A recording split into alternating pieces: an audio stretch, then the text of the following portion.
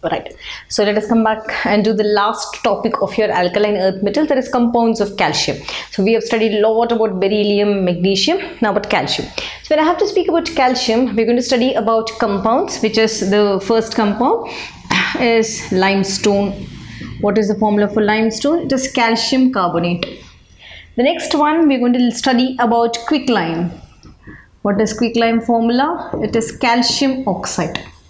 Then we're going to study about lime water or slaked lime. Slaked lime, the formula is calcium hydroxide, lime water. We're also going to study, correct? Yes. So these are the compounds. Now let's start. So when I have to speak about calcium carbonate, how can I prepare now? Let me write. We're going to prepare limestone. So for preparing limestone, I'm going to take slaked lime. Right? To this we are going to add carbon dioxide. Then what will happen? Calcium carbonate is out and water. This is the preparation. Now this is a precipitate. It's the same thing if I have to prepare quicklime. Simple, isn't it? So I'm going to take calcium carbonate and I'm going to heat it. What temperature? Almost around 1170 Kelvin temperature. I'm going to heat 1170 to 1230 Kelvin or something, almost to that. Then this dissociates into calcium oxide plus carbon dioxide. Simple, isn't it? Nothing else. We're just decomposing it. Now let's come back and see certain reactions of calcium carbonate, certain reactions of quicklime, that is calcium oxide. This is your calcium oxide. This is your limestone.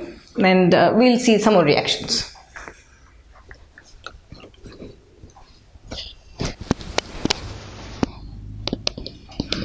Right. Let's see the reactions of calcium oxide. So when I have to speak about the reaction of calcium oxide, if it reacts with water, simplest reaction. What is that? This is again going to form water is something you can write letters HOH. It's going to form calcium hydroxide. Right, so this is calcium hydroxide and your water. Fine. So next important thing, if it reacts with silica, that is sand, it's going to form calcium silicate, which comes out in the form of a slag, isn't it? So in your metallurgy of iron, calcium silicate. Now the same thing, if calcium oxide reacts with P4O10 with phosphorus. Fine. So what is the compound formed? Simple, isn't it? Nothing to remember, just memorize. Take calcium, write here. Phosphate, write it as PO4. Phosphate valency is 3, write this. Calcium valency is 2, write this. Calcium phosphate. Now here phosphorus, okay, now I need to balance this. So make this calcium, if I have to take 2. Now let's see this. 4 3 is 12. Okay, then this also becomes 2 calciums. Now let's see the oxygens. 4 3 is 12. 4 3 is 12. 10 plus 2, 12. Phosphorus 3. Yes. Okay. This is the reaction.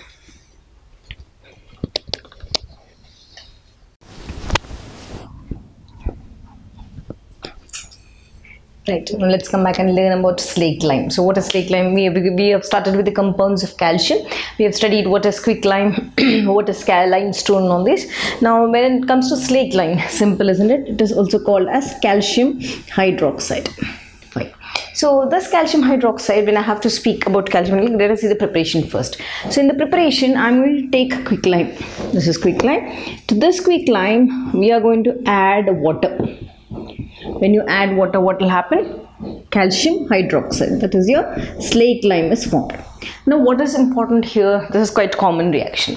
So what is important is this slaked lime, when you have two things you need to remember here. When this forms a suspension part, right? That means during the formation of suspension, the hydrogen gas is released. That means this hydrogen gas is released here and this acts as a suspension. Then we call it as milk of lime, right? Remember that. So we call this suspension as milk of lime. The same thing if it is in the form of a clear solution. Clear solution, if you get that, then I call this as lime water. Right? Simple as that. Done? Yeah. So this calcium hydroxide slake lime, the important application of slake lime is, right, it can be used to prepare bleaching powder, right? So we are going to take that slake lime. Let us see the application part of that. So if in the reaction if they give you, remember, it's calcium hydroxide, it's going to combine with chlorine and it's going to form three products. The first one, calcium, suppose if I take 2 moles of this, calcium chloride is formed, CaCl2 is formed. After that, calcium oxychloride, that is calcium oxychloride taken twice, and the leftover is water, right? So this is 2, this is also be 2. So this is your bleaching powder which you have prepared. So calcium hydroxide, we are using it to prepare bleaching powder, one of the applications. Simple. Now let's come back and finish off the chapter by studying the 2 more compounds, that is POP as well as your calcium carbide.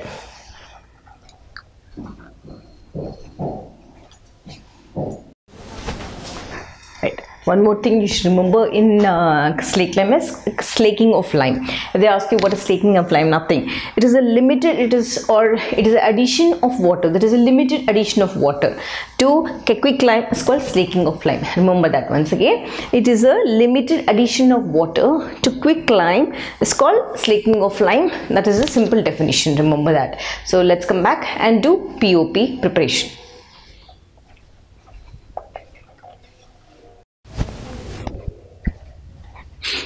Alright, now let's come back and learn about POP, the simplest topic. So what is POP? Plaster of Paris. It is also called as calcium sulfate hemihydrate, right? So the name is calcium sulfate hemihydrate. What is hemihydrate? Hemihydrate is nothing but half H2O, right? So how should we prepare? Like I'll take both the ways.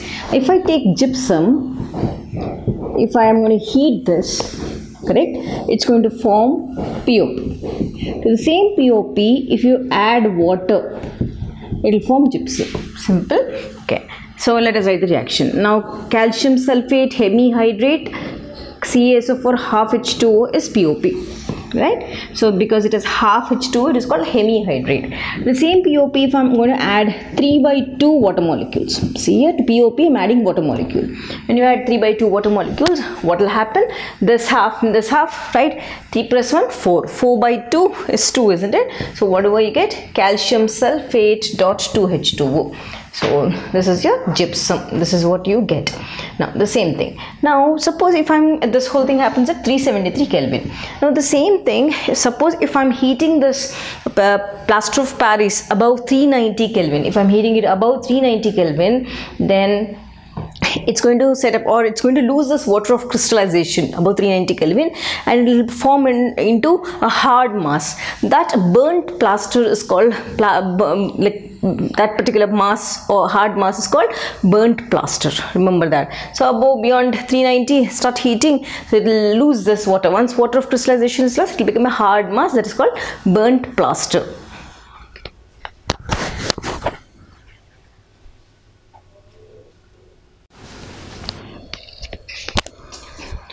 Right, now let's see one question based on calcium carbide. So one quite common question asked, let's see the reason first.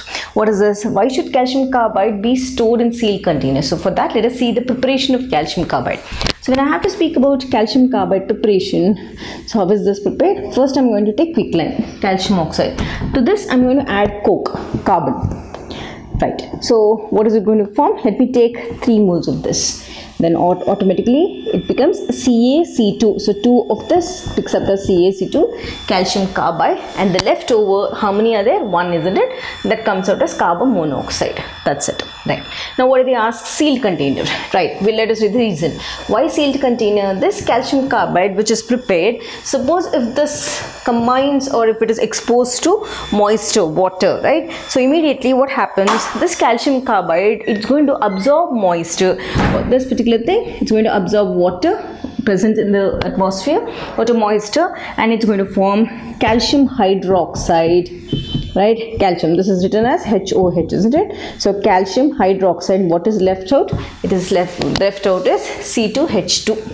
So because of the formation of calcium hydroxide or lime water, they just recommend to store calcium carbide in sealed containers.